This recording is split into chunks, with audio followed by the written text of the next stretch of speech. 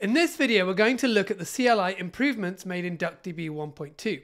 They're mostly small improvements, but they all add up. Let's launch DuckDB 1.1 on the left and DuckDB 1.2 on the right to explore the changes. So these databases both have one table called players. And the first feature we're going to look at is autocomplete for the show clause. The modifier keys being pressed are going to be in the bottom left-hand corner. So in 1.1, if we type show and then tab, it only shows us other clauses. We don't ever get the table name players. In 1.2, you see we get table and then players, and we can then choose to view the schema of the table. Let's go back to the show command and we'll type in part of the table name, so PLA, and then tab a couple of times and you see it goes players and then pragma show.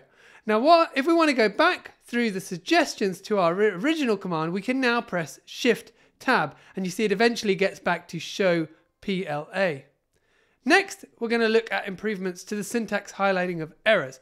So I'm going to write a query on a table that doesn't exist with a column that doesn't exist. And you can see it comes back, catalog error, table with name foo does not exist. And then it's got some suggestions for what to do. And you can see everything is in white. If we do that same query in 1.2 on the right hand side, you can see we now get a bit more coloring off the output. So it's a little bit easier to understand what's going on. Next up, formatting numbers. So say I write a query, I want to get a count of the number of players and their average height. So it comes back like this. In 1.2, we can now specify the thousand separator, so we'll put that as a space, and the decimal separator, so we'll put that as a comma. And if we rerun that query, you can now see that it's using those separators. Let's reset the separators back to the sort of British normal one, so a comma for thousands and a full stop for decimals.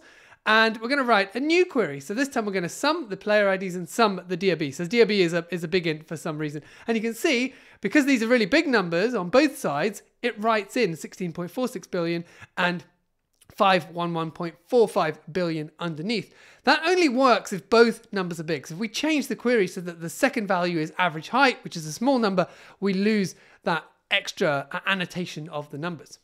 Now let's have a look at safe mode. So imagine that we're reading from this Parquet file. So you can see we get that coming up here.